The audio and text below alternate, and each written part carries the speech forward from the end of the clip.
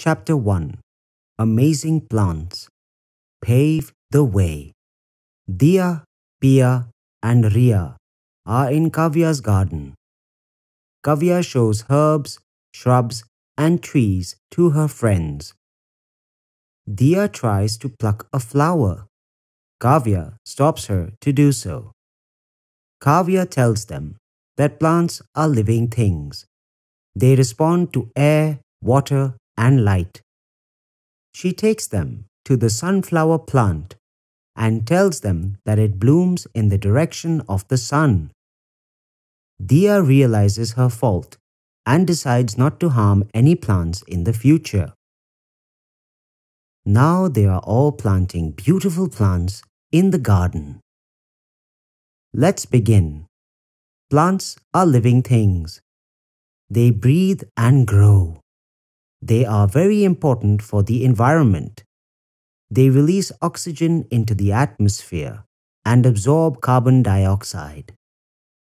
They also provide habitat to wildlife and food to humans and animals. We see plants all around. Some are small, some are big, some are weak, and some are strong. Let's read about them. Big plants.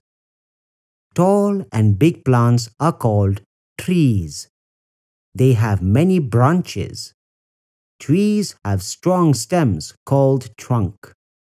Peepal, banyan, mango, coconut, etc. are some common trees. Small plants. Plants with thin, green or woody stems are small. They are not tall as trees. They are called small plants. Some plants may be shrubs, herbs, climbers or creepers.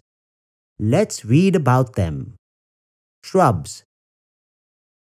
Plants with small, thin, hard and woody stems are called shrubs. They are smaller than trees. They are medium in size. Some of the common shrubs are rose, mehendi, tulsi, etc. Herbs. Plants with soft and green stems are called herbs. They are generally smaller than shrubs.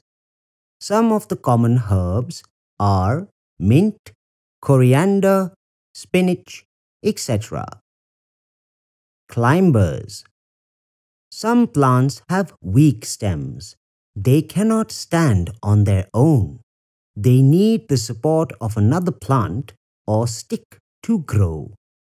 They are called climbers. Some of the common climbers are money plant, pea plant, grapevine, etc. Question time. Which of the following is a herb? A. Rose, B. Mint. Creepers. Some plants crawl along the ground. They have weak stems. They cannot stand erect. They are called creepers. Some of the common creepers are pumpkin, watermelon, bottle gourd, etc. Where do plants grow? Plants grow everywhere. They grow on land and in water. You must have seen the plants on mountains or even in deserts. There are certain factors which are responsible for the growth of plants, such as climate, water, sunlight, soil, etc. Different climatic conditions give birth to different kinds of plants.